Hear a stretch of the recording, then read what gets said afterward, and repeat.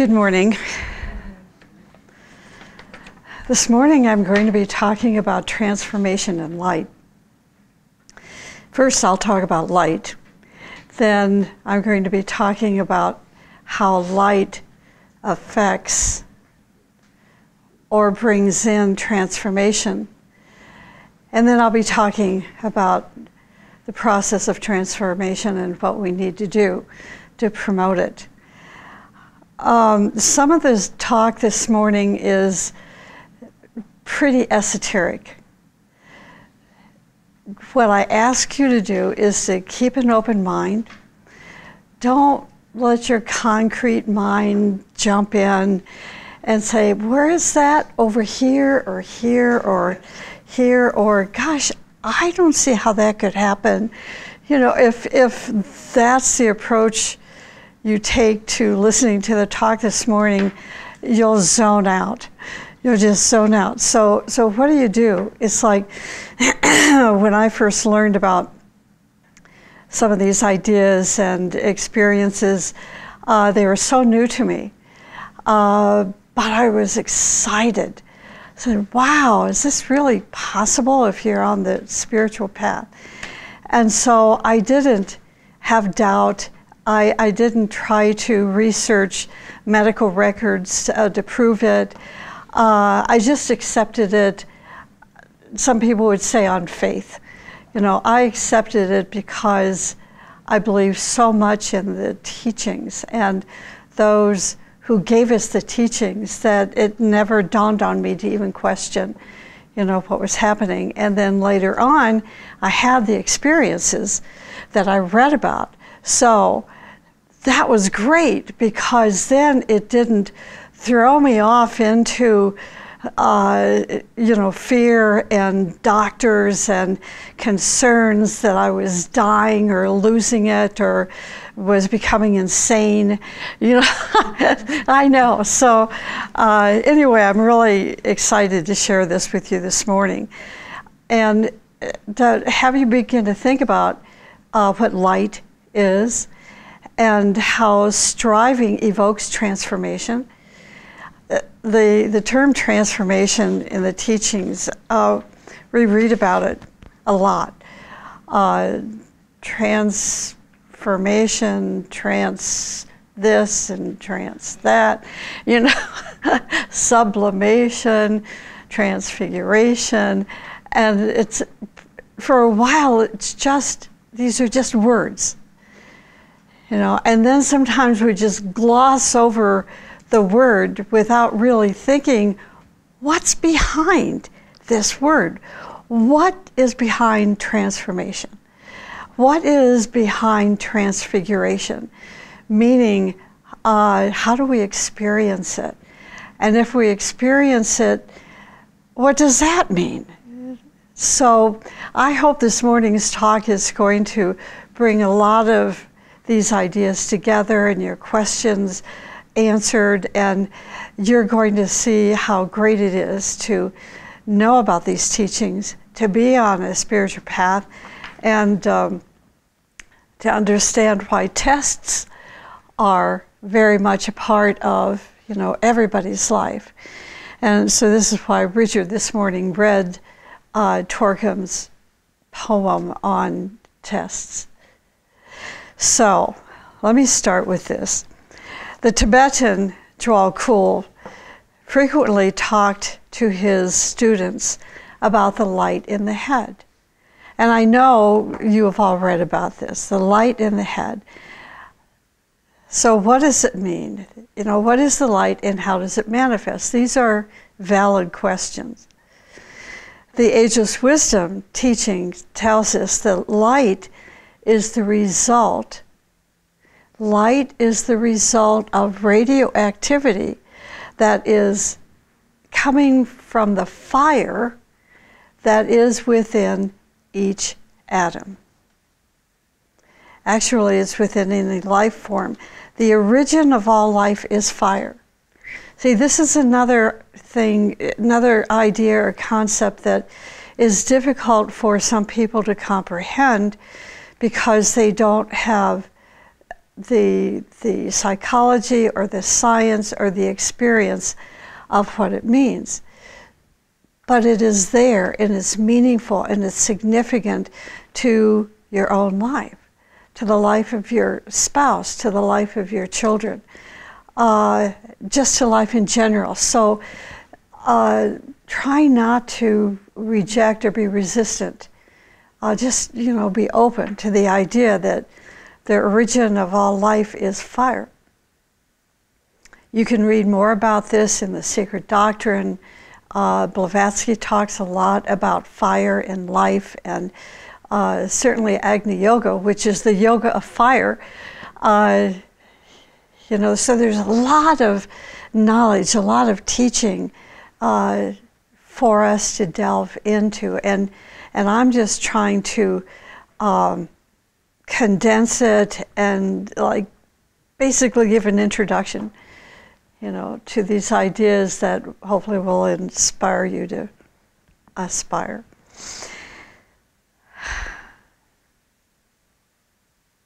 The light in the head, is a diffused light or glow from our physical etheric atoms. Now just stay with me on this. Our brain is composed of physical and etheric atoms. So it is the physical and etheric atoms which has to do with the phenomenon of light. Okay. Now, this light you can experience, it's like a diffused light. You can experience in 3 different stages. And the first stage is where you're really going to experience the light in the head. It's a diffused light, but it's like you may be out walking in nature, you may be engaged in study of something very lofty, you may be in meditation, or you may be in sleep, where you become aware of this light in the head. And that's what's called the first stage. The second stage, the light becomes brighter and very distracting. And this is when many people go to the doctor, have an MRI, and the medical profession has you convinced that you may have a tumor or other problems going on, until they take the MRI and there's no tumor. And then they'll diagnose you with something and give you something, and I do encourage you. It's always good to see your doctor and make sure that it is not something, medical. But once you have that done and you realize it's not medical, then you're going to know, okay, this is this increasing light in the head, which is the second stage, is the result of transformation. It's the result of spiritual striving. The teaching says that this second stage is when our human soul is making contact with the etheric light, and that is called the sun in the head. So that's a phrase that the teaching has given us with this for the second stage of light. The light is increasing. This is when the soul has made contact or a connection with the etheric light, and it's called the sun in the head. Now the third and later stage occurs when the bright electric light is experienced. So by now you've had enough experience with the first 2 stages that you're not frightened. And it makes sense to you, and it's very revelationary. And it's this bright electric light actually has an effect on every cell and every atom of your body. You're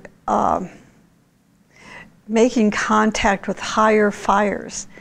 And the result of this contact then precipitates into your aura and into all the cells and atoms of your body, and transformation begins to take place. It's an actual phenomenon. It's not something that you can read about and say, oh, this is me. It's something you can read about and say, I haven't had that experience, but maybe I will. Or you read about it and 10 years later say, oh, I remember that, and this is what I'm going through right now, and it's okay. Particularly spiritually, it's very good. With this bright electric light, there is an interplay between the light of your solar angel and your etheric and atomic light. It's the interplay between the light of the solar angel and your own physical, etheric, and atomic light. Now, not everyone who has attained an advanced stage of consciousness will necessarily see this brain radiance. It's very interesting. Eventually, ultimately, you will, but maybe not initially, maybe not in the first two stages. It depends on your physical body, it depends on your past karma, and it depends on the degree of spiritual achievement. So all those 3 points, it's like, again, it depends on the receptivity of your physical body, the capacity that your physical body has, and then your past karma, and then your achievements. So those are the 3 qualifiers that determine whether you're going to be able to see 1, 2, or the 3rd stage of this diffused light. Now, the other point is, do you have the ability to bring down and regenerate these higher fires? Absolutely, everybody does. But it's not spontaneous unless you have gone through these experiences life after life after life. When a person is going through what we call the recapitulation stages, you can experience the first, the second, third stage of the light in the head rapidly or over a period of 1 to 3 to 5 years. And with each stage, there's like this automatic knowingness, what we would call instinct perhaps, but it's part of your memory, your atomic memory, that it's like makes this announcement, now is the time, now you are ready, now you are prepared again in this life to bring down the higher fires. And that in itself is oftentimes brought about by who you are in contact with. If you are in contact with an object, if you're that's been worn by an enlightened being, then you're making a contact with the energy of that object and the energy of the person who wore it. And it evokes the higher fire, which then instinctively you know what to do with. It's really amazing, and I'm going to go over that again when I get to another part of the talk. So the idea is that we're going to bring down higher fires and regenerate these fires, into our aura and into our system. For example, when the creative activities of a spiritual person, an aspirant or a disciple, has activated their heart and throat centers. Now, this is another point it's important to remember, heart and throat centers. When these two centers are activated, what takes place is that there is an interplay of energy or an interplay of fire between these two centers, the heart and the throat center. And the result of the interplay manifests through your creative endeavors, whether it is singing or writing or leading in some capacity, or even working on the, working is a strange word, participating in interplane events. It all begins as a result of regenerating the fires from on high, activating the heart and the throat centers with this interplay. When this interplay between the heart and the throat centers takes place, you're making contact with higher atomic fire. Now, when I'm talking about atomic, most of you know I'm talking about permanent atoms. Permanent atoms that we all have in our various physical, etheric, emotional, mental, intuitional bodies. There are permanent atoms there. It's like this is the most advanced element in that part of our nature. We have a physical permanent atom. That's the most advanced element of our physical body, physical etheric body. And when this advanced element is activated, more fire and light is released, and we begin to live a more purposeful life.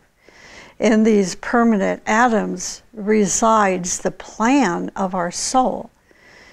So that the purity of this plan is not recognized or lived until you have continuity of consciousness. Up until that point, it's like trial and error. You know, you tap in and then you tap out and then you mess it up a bit and, you know, have to work out that mess, and the working out of that mess is called striving. Okay. When the heart and throat centers are activated and connect with the corresponding advanced atomic fire, this is when you begin to experience the light in the head. The interplay of energies evokes a response from within your chalice. If we had a screen in PowerPoint or a whiteboard up here, I might be able to draw it a little bit, you know, not being an artist. But you just, you know, I'm trying to convey these images as I'm talking. So just be open and receptive to the image that's being put out there. And you can, you know, realize this chalice that's in your higher mind is now the core, the nucleus. Actually, it's the knowledge and love petals are being stimulated. And it's all the result of your striving, which results in transformation, which results in the various stages of light manifesting in the brain. I hope that's clear. The nucleus of the chalice, and it's easier to know it than to speak it. So we have the nucleus of the chalice. The nucleus of the chalice is actually your divine spark, or also known as your soul, your unfolding human soul.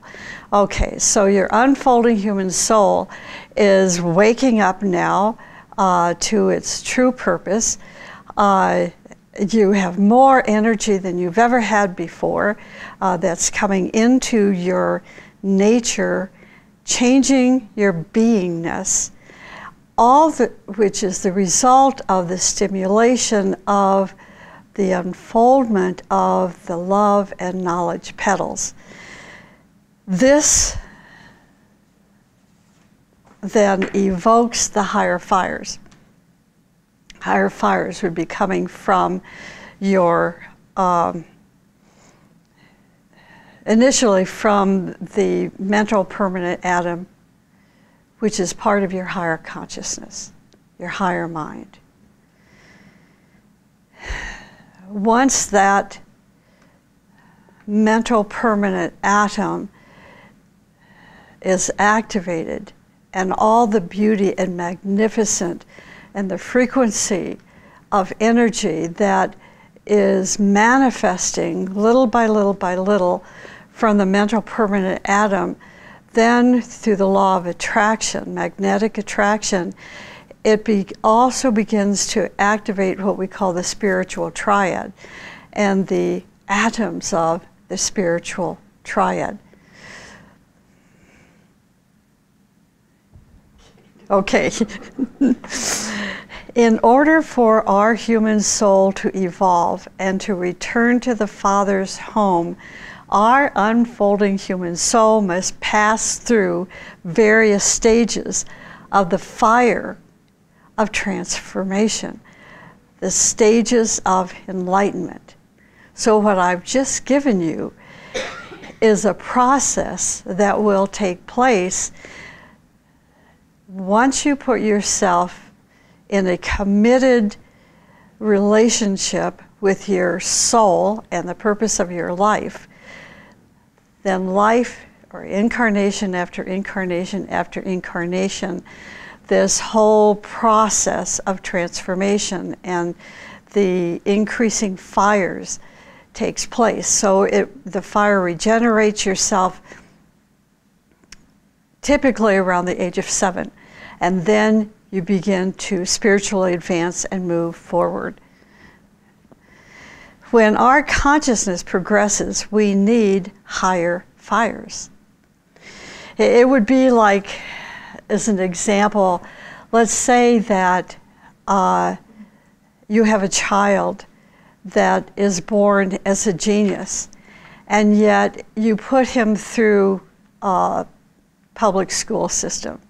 First grade, second grade, third grade, with less than adequate teachers.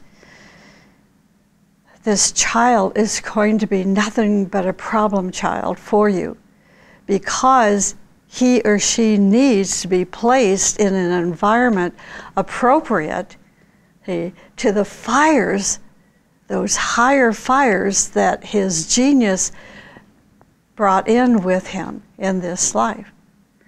So that's why we need higher fires and why we need to live progressively.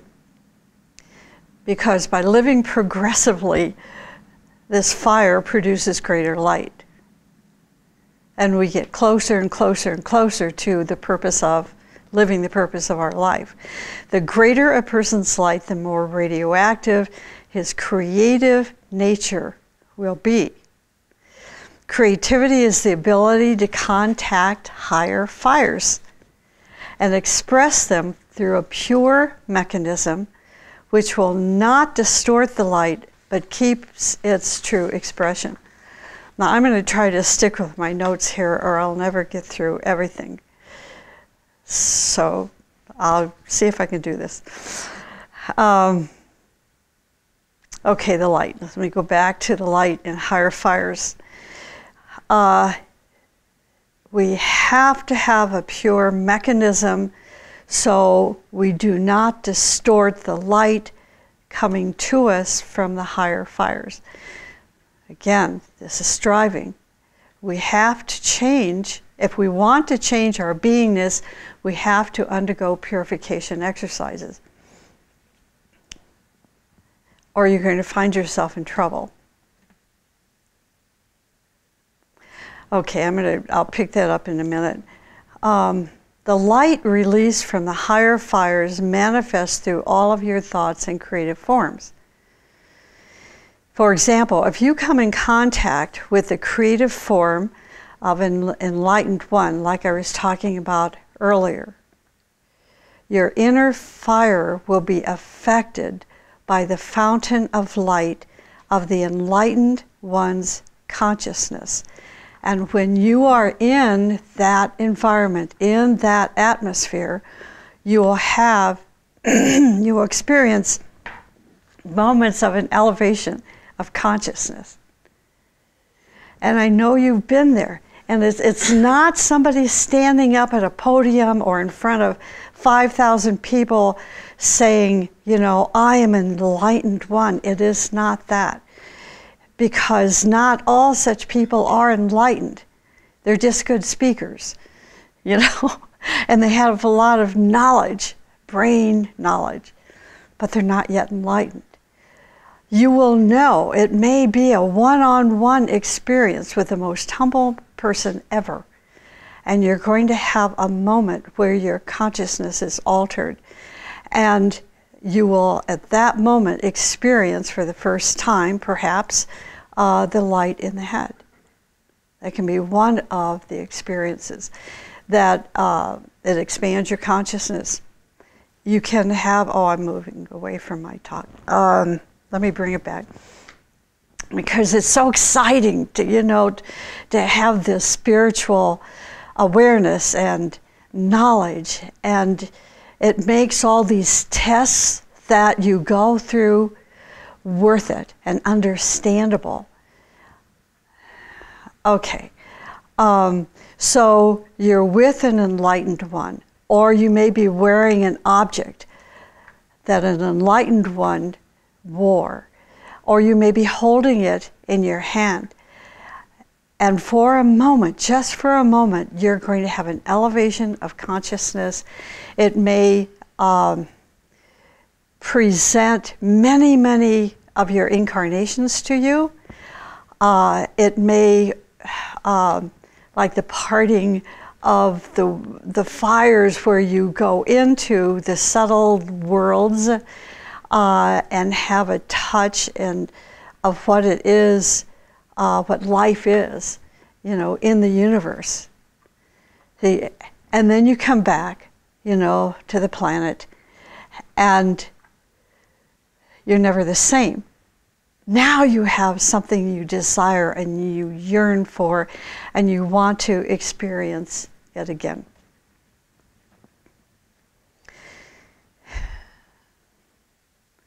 The elevation of consciousness at that moment produces a spiritual tension.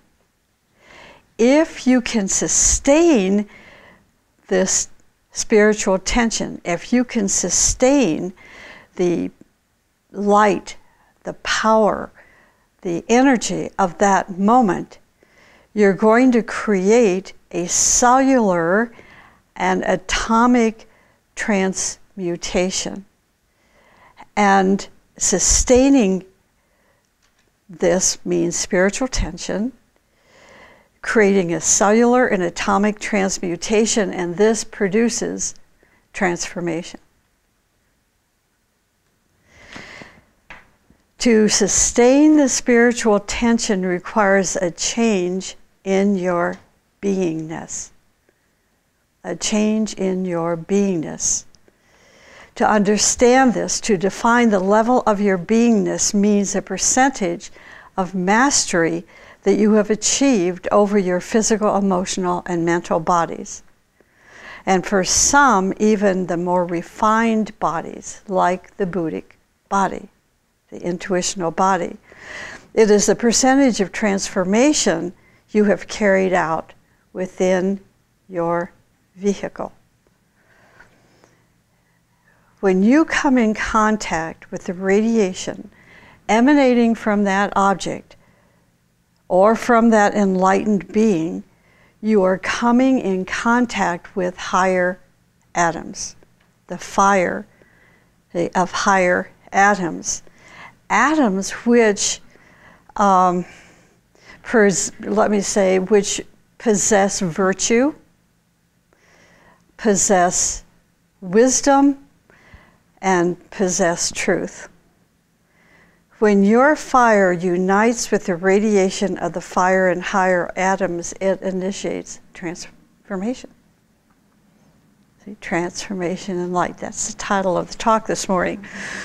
Transformation elevates your beingness if you are able to, and this is the key, sustain the note of the transforming energies. And I could speak for hours about what happens if you don't sustain it, as well as what happens if you sustain these energies.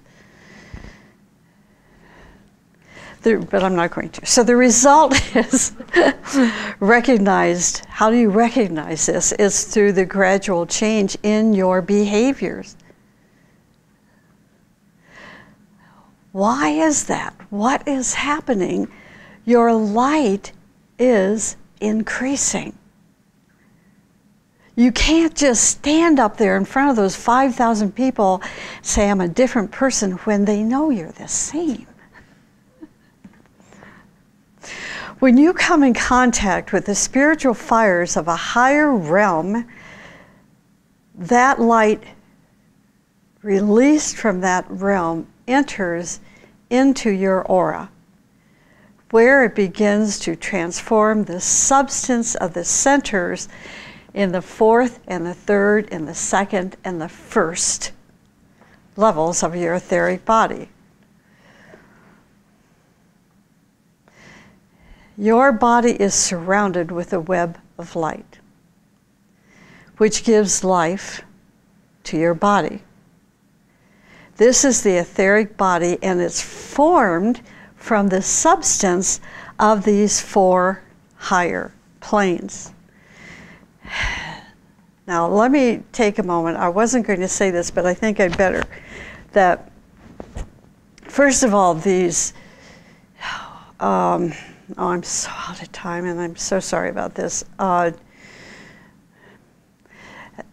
When I talk about the fourth, third, second, first levels of the etheric body, I'm also including the corresponding higher ethers. Okay, now what happens? Some people have a loose etheric body, and this is something, if you are a spiritual teacher, a spiritual leader, even an advanced medical person, you need to be aware of these things. That some people have a loose etheric body which is related to your nervous system and your senses.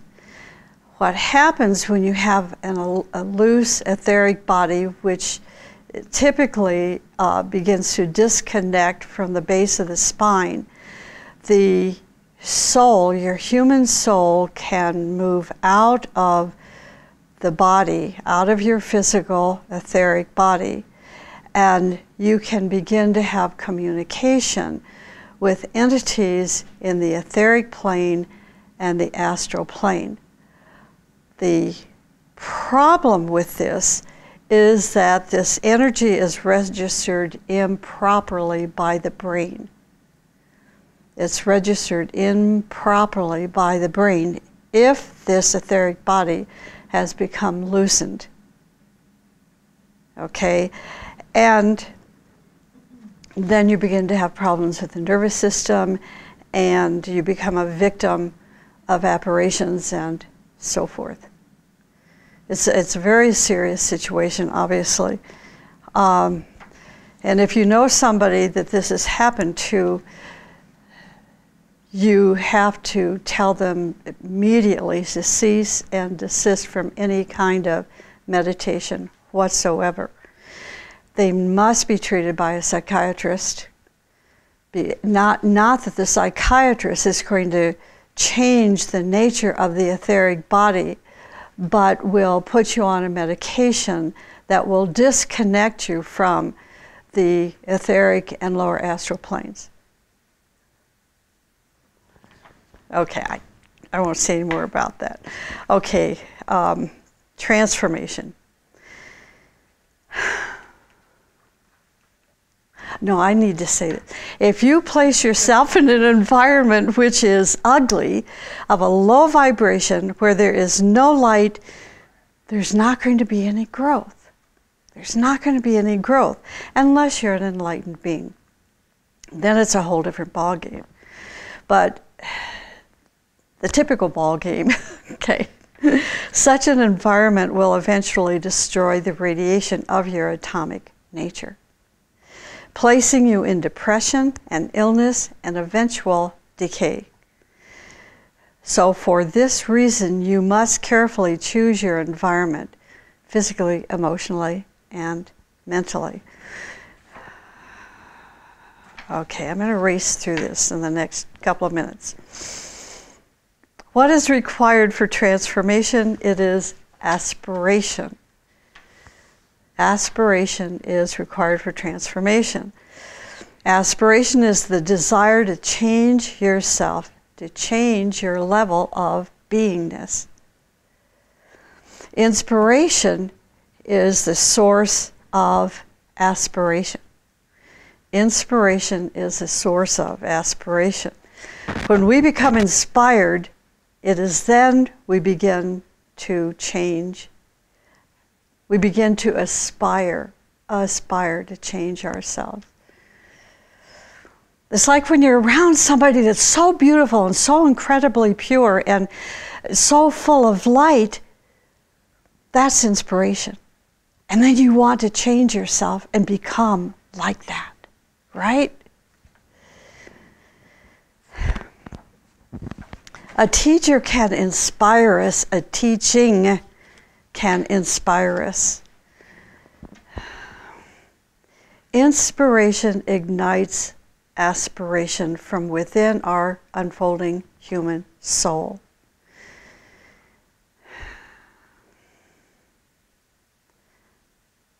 As we undergo the process of transformation, it is important that we realize this is a commitment in this life or lifetimes ago, a commitment that we are making to our soul.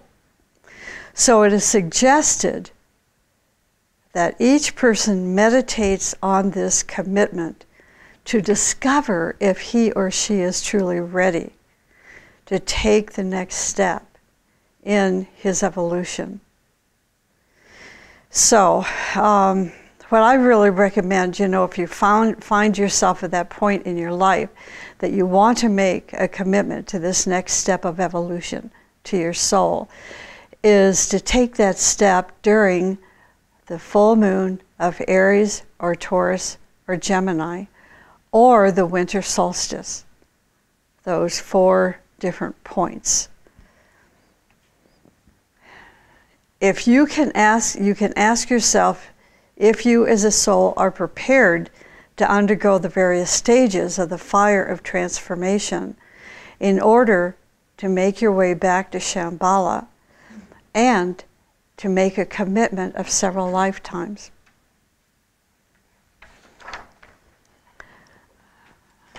There's just a couple more things I would like to share, but so much I'm not going to get to, but that's okay. That just means we will have more to look forward to later.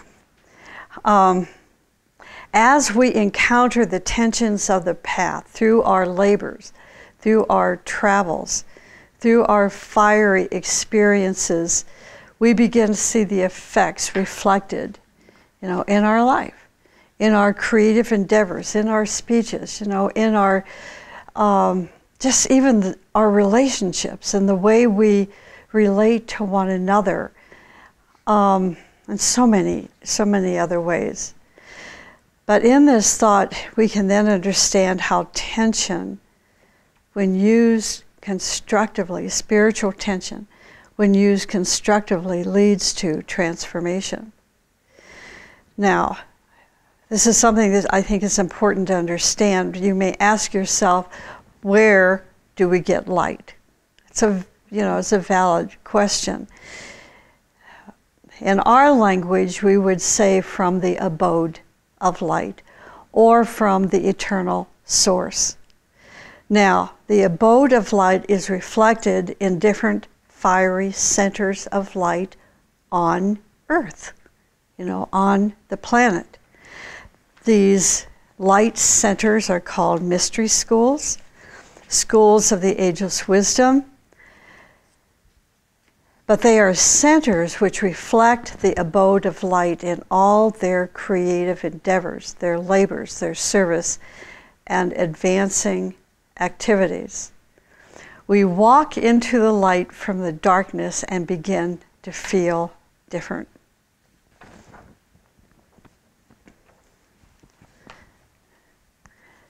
And let me end with this. There are 3 essential methods by which we can increase our light. 1, 2, 3. Meditation, discipline, and service. Those are the 3 essential methods. Meditation, discipline, and service. Meditation you know about, but it must be steady and regular. Meditation increases the flame of your light and begins to stimulate the nucleus, the core of your chalice. If you begin to meditate and then stop, begin again and stop, your light will begin to flicker, and you will find various and complicated spiritual and psychological problems. It is for this reason that we are told that once we begin meditation, it needs to be steady and regular. As the light increases within our nature, we are enabled to think and speak and serve in the radiance of that light. People who really want to undergo the experience of transformation and increasing their light are those who really want to change themselves and willing to do all that is necessary to change. There are some who will not ever see a need to change. And they don't. They don't. And some who see there is a need, but they just don't or can't put the effort into changing themselves. And then we will find some people who want to change but are prevented from doing so because of their present conditions and situations. But those who really want transformation will do all that is necessary to bring that change about and increase their beauty and love and light and wisdom. So I suggest that you go back to reading that last poem in the Poetry, Volume 1 by Torquem, where he talks about tests. Then listen to this lecture again. Even the parts that I didn't get to, it's okay. I gave enough information to help you understand the necessity of the tests and the process of transformation and the interplay of the heart and the throat center and bringing down, greater fire, greater light from the spiritual triad and even greater. Okay? Okay. So I think it was important that we went over this morning.